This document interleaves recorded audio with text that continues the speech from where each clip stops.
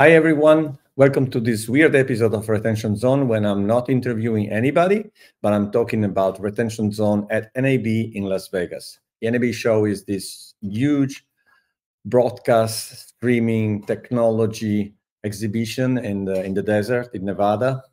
And it's like an annual, it's like the ABC on steroids in the US, if you're familiar with the ABC in Amsterdam. And so I was there this year for two main reasons. One, I organized and moderated a panel for Dan Rayburn's Streaming Summit, which is a two-day summit which back-to-back sessions really reach, all focus on streaming, extremely rigorous in terms of being a no bullshit moment where you really listen to people that are building, operating, designing, launching, selling, streaming in the US, in Europe, and in Asia, with a lot of interesting facts and experience from people that are really involved in it. So I don't want to say there were no strategy talks, but a strategy based on experience and no real cases. So it was really 2 days full of interesting sessions. There was also a track on AI. By the way, I saw someone, rightly enough, saying, what have you discovered at NAB, but please don't talk about AI, retention, funny enough, and other things that were, like buzzwords. Again, not saying that those are not buzzwords, they are. But again, if you put real content and real experience behind it, why not? I mean, to be honest, I have talked about AI a lot in very pragmatic terms with people doing real things with AI. I have talked about strategies for retention and bundling, rebundling of streaming services, understanding audiences, fan engagement in sports. So honestly, all of them are buzzwords until you don't really talk to people who are doing something about it or with it or creating solution for them. So apart from that, as you may know, I'm an advisor at Clink. It's also the presenting sponsor, full disclosure, of Retention Zone. They had a really impressive booth there with a lot of people, a lot of activities. I also met some old friends from the sport industry in the US there. So it was a fascinating 2 full days, a bit of a long trip for a short day, but super intense. And the other thing I noticed is clearly, in terms of big players, a massive presence by the AWS.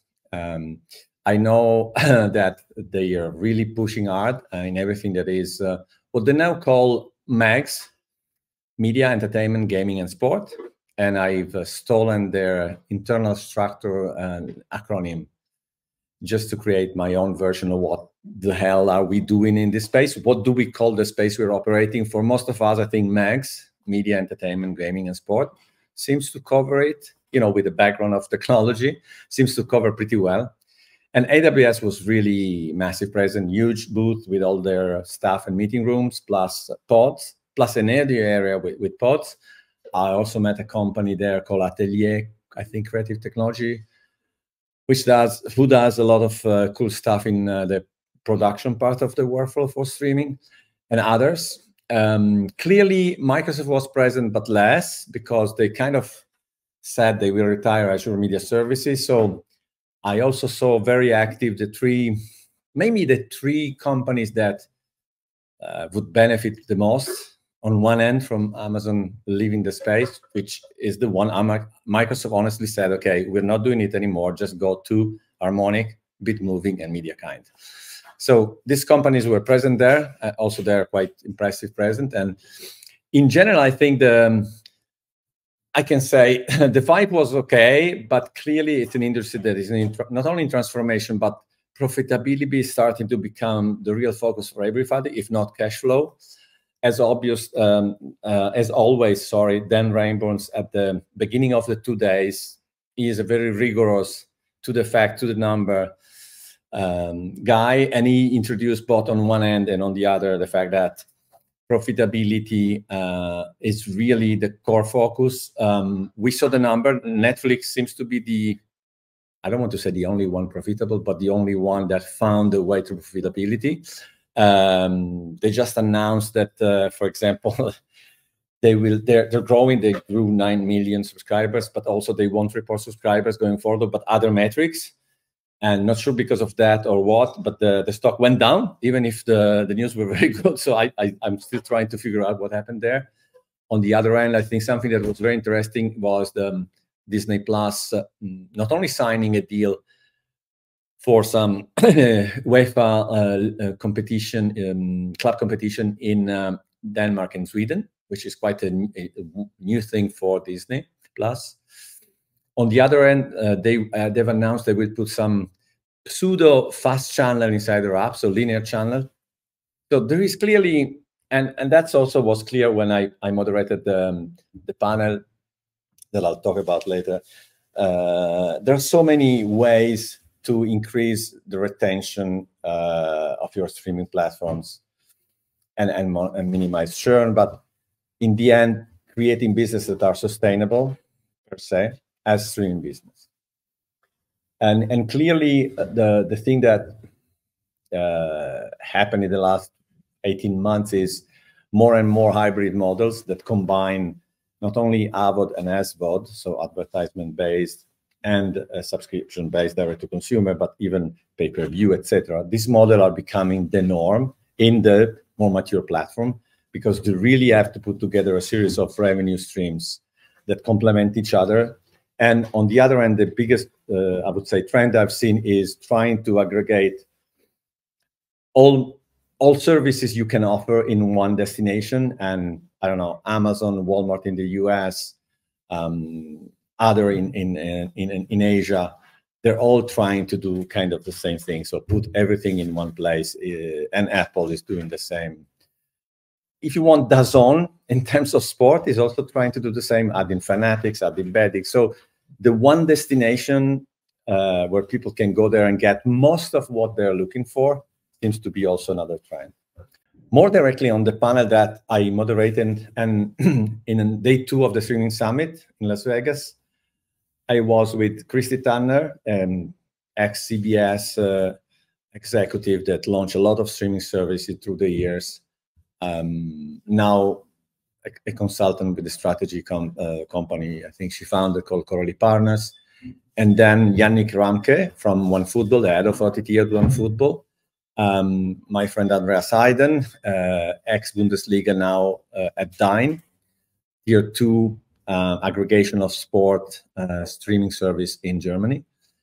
Kaibo Channel, a very unique story in streaming, 120,000 subscribers for something that is quite niche on one end, a lot of events, but a major event in Las Vegas between November and December, where he said that for one day they are biggest than any other sport on app stores in terms of profitability of revenues. Sorry.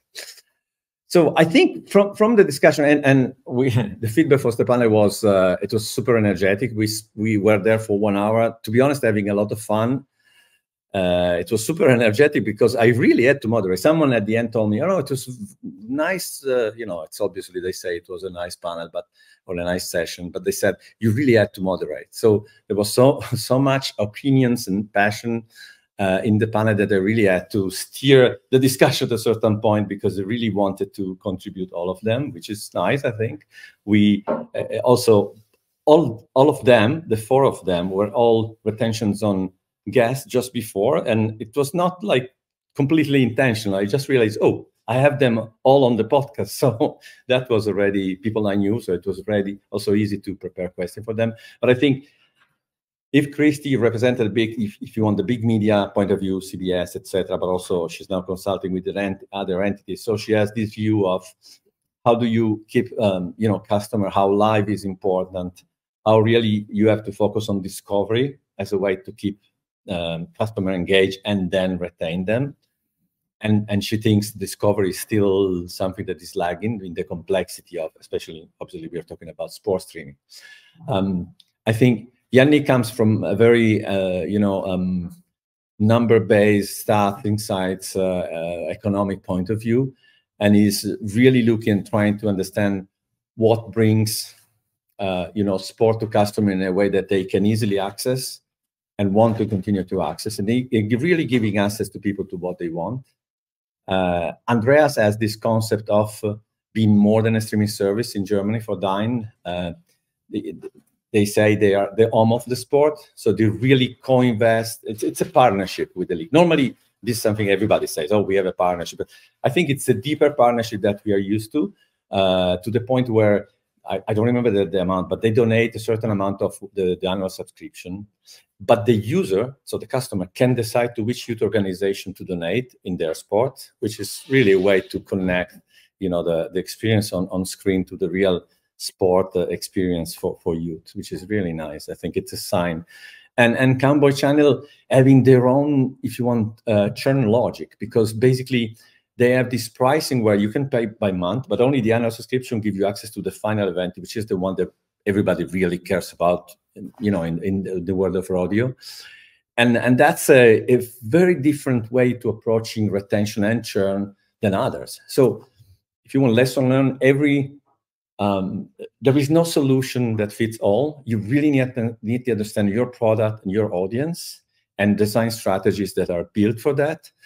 I think what is crucial is that you have the right data, the right tools, and the right team to work both at strategic and operational level.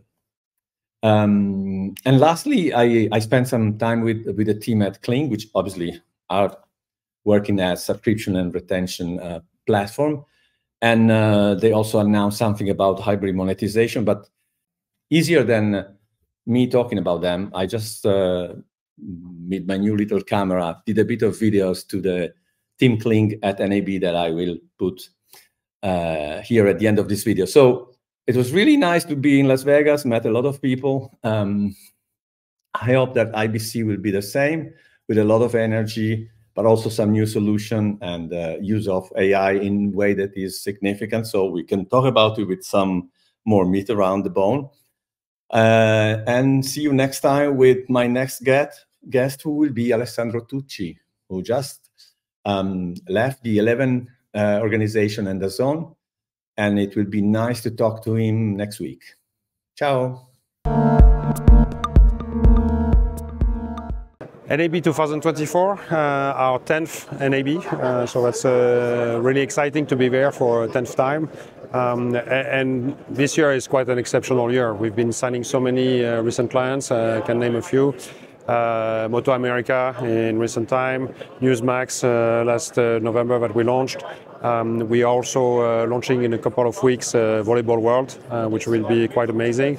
We had the pleasure of having the NFL team joining to on stage to explain, the value that we've been bringing for the past 2 years on their platform, and now we are entering in our 3rd year of relationship with them. So this is so cool as a European firm to come to NAB and to be able to share with so many sports federations the learnings that we have about retention management and how to optimize the total cost of ownership that we have for their video platforms. So we've been also introducing this year hybrid monetization.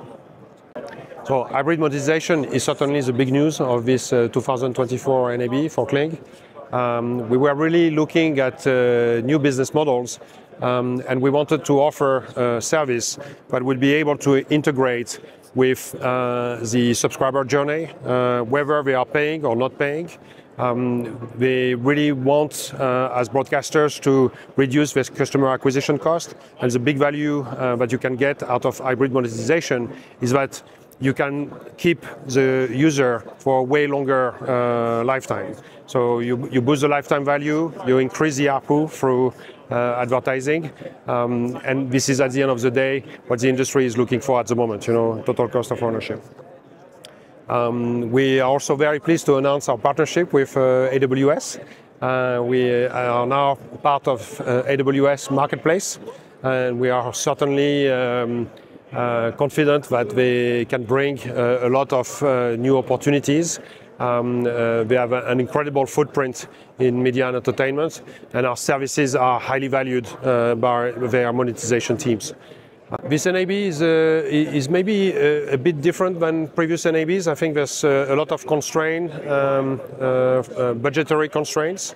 So a bit the gut feel is that there's less investments that has been going into NAB this year. We see that the size of the booths are a bit smaller, maybe a bit less parties, or it's just me getting older, which is greatly possible. It's always fantastic to meet with so many industry experts and connections that we've been building over the years. So always a pleasure to come to NAB, that's for sure.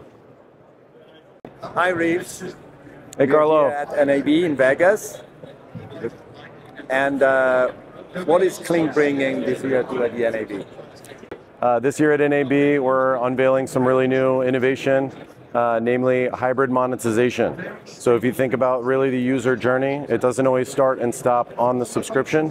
There are other ways to monetize the user, primarily through ad-supported monetization, right? So the user could be joining the platform, viewing ads, and eventually upgrading to a more premium subscription. They could eventually churn, right?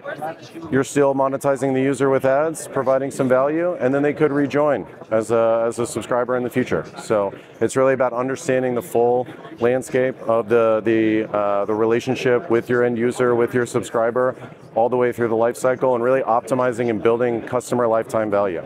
So it's basically a deeper and more holistic approach to customer, consumer, user, subscriber, whatever you call them, throughout the journey, from really the first touch point to even beyond they live. Exactly, throughout the entire journey, right? Through the peaks, the valleys, and everything in between, right? It's about the full subscriber experience, the full user experience, and really monetizing that user, but also creating that engagement, creating that nurturing that relationship for the entire life cycle.